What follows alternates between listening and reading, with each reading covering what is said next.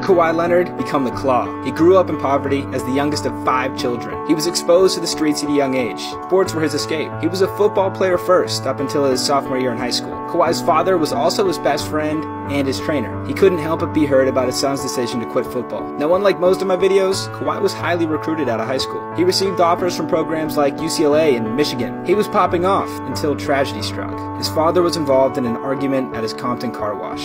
The opposing party senselessly murdered Mark Leonard on sight, shooting him over 10 times. Kawhi was devastated.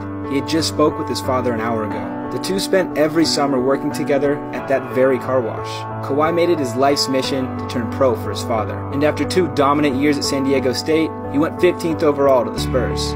He's come a long way since. If Kawhi wins one more title, he'll become the first NBA superstar ever to lead 3 different franchises to victory. Throw me a follow if you didn't know this. And if you did, I'll settle for a like.